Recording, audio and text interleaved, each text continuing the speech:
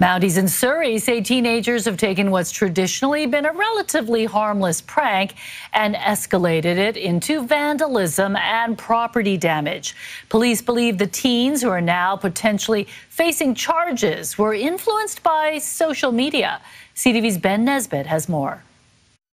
Nicky Nicky Nine Doors or Ding Dong Dash, a decades-old prank that Surrey RCMP say some teens are pushing beyond just a little harmless fun. Unfortunately, the behavior seems to be escalating. Police say several young people have been caught significantly damaging people's front doors in the Newton and South Surrey areas in recent weeks.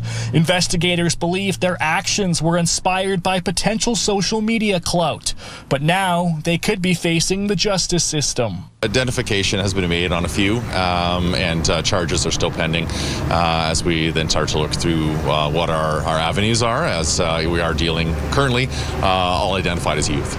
While there's been no reports of physical retaliation from residents in Surrey, in February, 2 teens were struck by a vehicle in Abbotsford after allegedly pulling a door knock prank.